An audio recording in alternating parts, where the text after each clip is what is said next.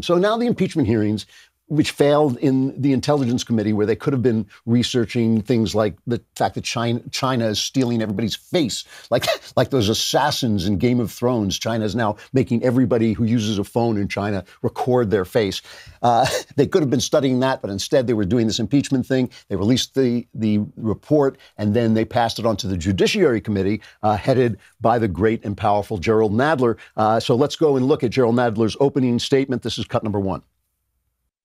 The effect of impeachment is to overturn the popular will of the voters. We must not overturn an election and remove a president from office, except to defend our system of government or our constitutional liberties against a dire threat. And we must not do so without an overwhelming consensus of the American people. There must never be a narrowly voted impeachment or an impeachment supported by one of our major political parties and opposed by the other.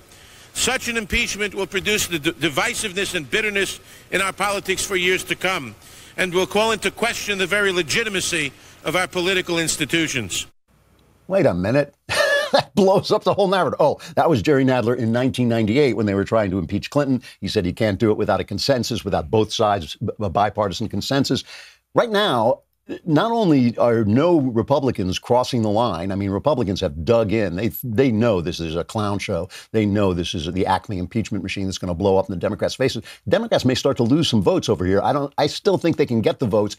And everybody, all the experts keep saying they're going to do it. I think they're walking into Cocaine Mitch's house of horrors if they take this to the Senate. I mean, obviously, it's John Roberts who will preside over that trial in the Senate, but they can call just as many witnesses as they want. Anyway, now, so today they've got these lawyers, and they got 3 liberal lawyers saying, yes, a crime was committed, but they got nothing. They got nothing. Donnie Deutsch is like the id of the left. He's like this lunatic. He's a lunatic. He's out of his mind. And he's living in this narrative where Trump is Hitler without ever checking the fact that nobody arrests him for saying Trump is Hitler, because Trump isn't Hitler. If Trump were Hitler, he'd be carried off for saying that Trump is Hitler. Donnie Deutsch put it perfectly. I think he was on that Nicole Wallace show on MSNBC, and here's what he said. And which that tells you why we are where we are. We need that simply facts and the laws are not going to protect us right now.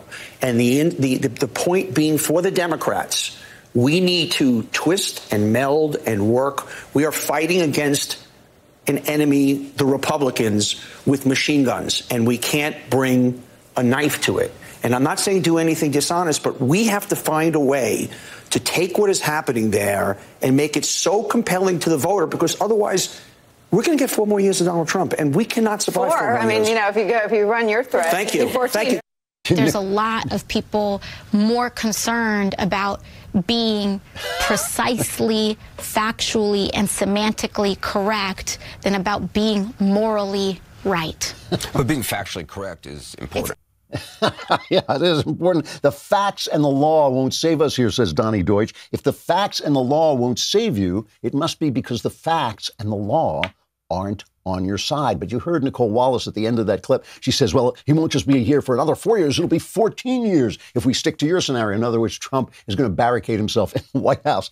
You know what? I've talked about this story before. Famous mythographer Leo Frobenius, a German writer on myth, tells a story in which a professor is writing at his desk and his little daughter is bothering him. So he gives her 3 burnt matches to play with and says, go play. And she starts to play that the 3 matches are Hansel and Gretel and the witch. And after a while, she starts screaming and she says, Daddy, Daddy, take the witch away, giving him the match, because she's gotten herself so involved in the story that she's become emotionally connected to it. That is what has happened to Donnie Deutsch and the left and Adam Schiff and all of these people. They become connected to this emotional narrative they tell about Donald Trump being evil. And they keep using these words. Trump has violated this and he's done this and he's destroyed the Constitution. But ask them, what has he done? What crime has he committed? How has he destroyed the Constitution? They got no answer. They got nothing. Everything is tickety-boo, including the massive growth of the Daily Wire YouTube channel. Be sure to hit the subscribe button and catch all our future videos right here on YouTube.